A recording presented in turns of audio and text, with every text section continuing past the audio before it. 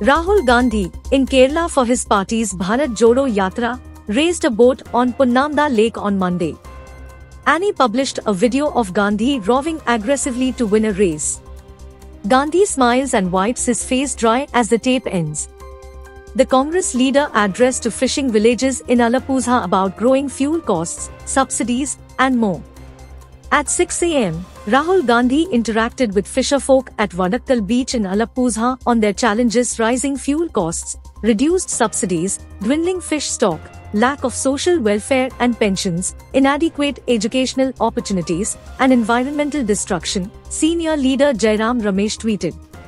Today is the 12th day of the Congress Yatra, which started 7 September in Tamil Nadu's Kanyakumari and will cover over 3,500 kilometers before terminating in Jammu and Kashmir. Monday's Yatra started at Punnamada. Muralidharan, Suresh, Chenni Thala, Venugopal, and VD Sathisan followed Gandhi.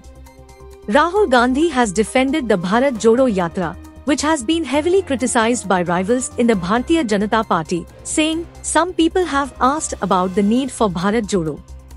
India has many critical goals to achieve. We have to reduce the suffering of millions of poor people. It's not easy. It can't be possible if India is divided, angry, and full of hatred for itself." Indian Journal is now available on your App Store. Download the app now and get all the impactful news on the go.